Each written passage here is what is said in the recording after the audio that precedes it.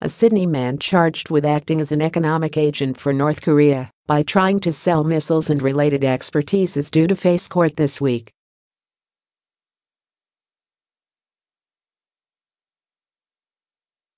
Chan-Han Choi, 59, is facing 6 charges related to brokering the sale of missile componentry and expertise from North Korea to other international entities and attempting to transfer coal from North Korea to entities in Indonesia and Vietnam.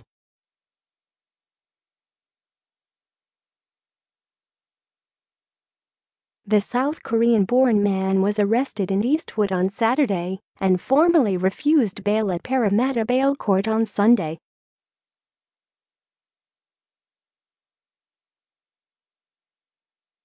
Federal police allege he was generating tens of millions of dollars for the rogue nation, contrary to Australian and United Nations sanctions.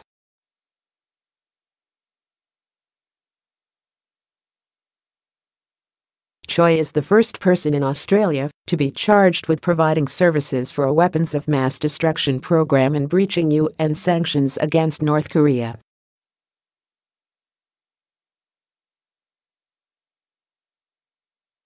He's due to appear via audio-visual link at Central Local Court on Wednesday.